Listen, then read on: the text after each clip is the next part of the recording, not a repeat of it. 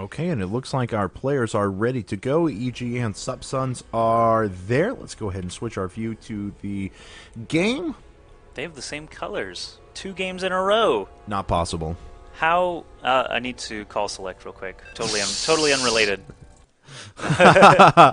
All right, so let's get things started here. Hopefully other people have been talking about the PTSL as well.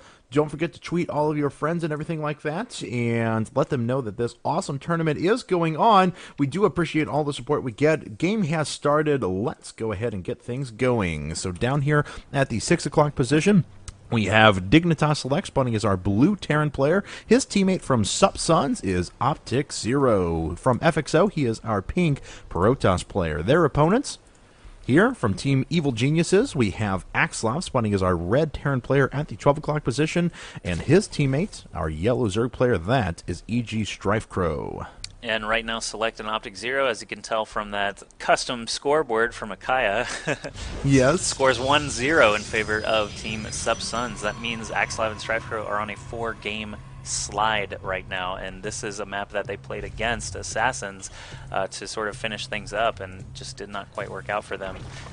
Select, notorious for building Banshees all the time, could actually work out quite well for him since he is put opposite of StrifeCro, and that's basically the exact same thing Drewby did to him in that winner's bracket final. So Select just sticks to what he's normally doing. He might actually find some success with that same sort of strategy. Hellions also a key component of that sort of strategy. Just being able to fend off early Zerglings and Marines with Hellions is quite a nice thing to have. Absolutely, and if Select and OpTiKzErO are able to establish control here, get down a couple of key siege tanks right here in the middle in between the bases, they'll be able to take their expansions pretty easily as well. So, so we could see that very heavy Stargate play pretty easily out of OpTiKzErO. Up here, though, looks like StrifeCro has donated a drone and thus an extractor to the Evil Geniuses' cause. Axslav is currently mining from that. He has his barracks down, but everything looks pretty standard. StrifeCro did get out his gas. He's going to be saving up for that early Zergling speed, or so I would imagine. OpTiKzErO, on the other hand, just putting down a wall, making sure he has double pylons at the front there. No Artosis pylon, just powering all those structures off of one. And Select is building himself a wall. So everything looks pretty standard for a big ol' fat macro game.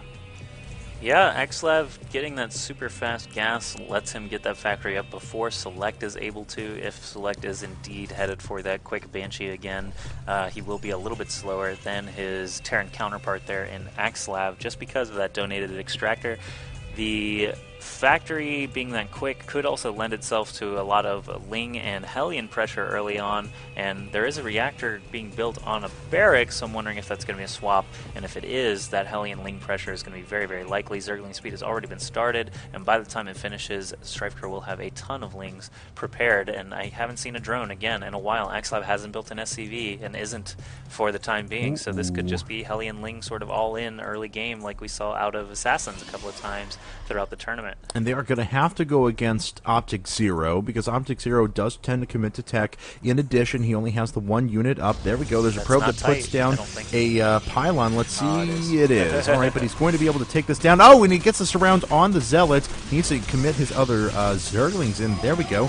So the Zealot does go down. They're not going to get their way over to the right. Looks like this is a tight wall through here as well. Yep, no, looks like StrifeCro did just decide to test that, and he's not going to be able to bust his way through. However, with good Hellion pressure, they're going to be able to take out these sentries pretty easily if they want to. We do have our first couple of Hellions making their way out at the moment. There's an SCV that was kind of milling about to the right, to the left as well, and that starport is being started. This is a bunch of Lings coming up, and we see the same tech lab and starport coming out of Select. And Zergling speed has been finished now. StrifeCro making that second hatchery there at his natural and still just spamming Lings. Have not seen a drone in a while. Again, Axslav not building any SCVs currently, spending everything on these Hellions and Starport. There's an SCV building, but like you said earlier, the Hellions are going to help against the sentries if they don't run away, and they have to stay out of range of the Hellions, so they can't use their tickle lasers against the Zerglings. So it's just kind of a interesting back and forth here. Axslav and StrifeCro really aren't focusing on anything, though, and I mean, that Stalker unfortunately popped out on the wrong side for OpTiKzErO. That'd definitely help a lot more if it was on the inside of the wall, but one pylon may fall and the wall is still intact, so really Axslav and StrifeCro just committed a lot of units there and didn't actually kill much except for a Stalker. No, they did not. We do have a Tech Lab coming up on the starport here, but it's already finished for Select. He's going to go into a Banshee and already has Siege Tanks with Siege Mode finished at the time, so this is still going to be pretty difficult for Evil Geniuses to go ahead and break. They're going to try and go after this gateway right away, but there are so many units up here, and OpTiKzErO is poking away at these Hellions, and that is going to take away a lot of their defense. Look at this, OpTiKzErO just building this wall back until Select can actually come in and reinforce, and is going to force Evil Geniuses away here for the moment. This pylon is actually almost down. Let's see if they go after that one. They are down to 50 points of health, and it does fall. Is the wall still solid? It is. That force field placement is actually really key out of OpTiKzErO. I don't see another sentry in production or anything, but 3 more gateways are going down sort of all over the place, reinforcing that wall even further. Now Select has the siege tanks and marines. Looks like some Lings are going to try and shoot on those siege tanks, but if the marines can stay alive, we'll be able to hold this off. 4 tanks. If the tanks die to 2 Zerglings, they'll be so sad. If both tanks go down, the Banshee just doesn't have a fast enough rate of fire, but both of those tanks do get taken out by just 3 little Zerglings, and now Select and OpTiKzErO are, you know, they've got some time to breathe, and that Banshee is up. Doesn't really have any anti-air to contend with out of StrifeCro. I don't believe I've seen an Evolution Chamber or any Spore Crawlers or anything like that, so if he can power through a Queen or 2, those drones will be free. Yep, and we do have a 3rd Queen being added to the mix for StrifeCro. That's going to be his anti-air of choice. Taking a look at the supply tab, looks like Sepsons has a small advantage, but it's not ginormous at the moment. This Banshee is going to be forced off, not really going to be able to get all that many more kills. It got a few Zergling kills down here, that's why its kill count looks a little inflated. It only killed 1 drone here in the top right. StrifeCro does have 3 Queens down, and he is connecting the creep between these bases, so he's going to have pretty good mobility on those units as well. Axslav, on the other hand, though, is just finishing up his command center, so he is going to try and expand, but Select is 1 step ahead of him. OpTiKzErO, because he had to commit so many resources to defending there, not really going to have that luxury. He is taking down this pylon, and that is no longer a tight wall. All of those units squeezing through a seemingly incredibly tight alley. Yeah, OpTiKzErO now has his 4-gate and his favorite thing in the world, that is the Stargate. Phoenixes have begun producing, and Select, are you going to be able to defend against these Lings? You've only got a single siege tank and a handful of marines. This could actually be kind of gruesome, but OpTiKzErO is here to save the day. Did he get the cancel? I actually don't know, but looks like... Yeah, because he had enough resources left over to start one right away. One, yeah, so I think he did get the cancel and just immediately rebuilt after getting those Tier 1 units down there to save the day. Hellions and Lings and Marines. Medevacs, wow, this is actually a pretty crazy unit composition here. Out of Axslav, he's got kind of one of everything. And he's loading up 2 Hellions. I don't believe they have Blue Flame upgraded. Really would surprise me if he did, but he is going to gun it over there towards Select Space, where there's actually not anything there to defend at this moment, so it could be a pretty decent option. I did see an Evolution Chamber come down for StrifeCro, so he does have the capacity for Spore Crawlers. Not sure if he actually did build any. Doesn't look like it. So Hellions are in the main of Select. This is actually the first drop I've seen. It might be the first drop I've seen today. Yesterday we did see a few on those larger maps, but that got shut down way faster than I thought. Select was very quick to pull those SCVs. May have only lost 1 or 2 there in that encounter before cleaning up those Hellions and getting that medevac out of there. Phoenix is on the field now, 4 of them. There's a Raven on the field. That's the first Raven I'd seen in this entire tournament as well, and it went down incredibly quickly to those 4 Phoenixes, and now more support showing up here. OpTiKzErO trying to just pick off medevacs, anything that is floating around. Maybe he'll run into an Overlord at some point as well, score some nice supply kills there against StrifeCro. And let's see what Axslav can do to come back from this. He is in a pretty bad position, honestly. He lost that very expensive Raven. He lost one of his medevacs.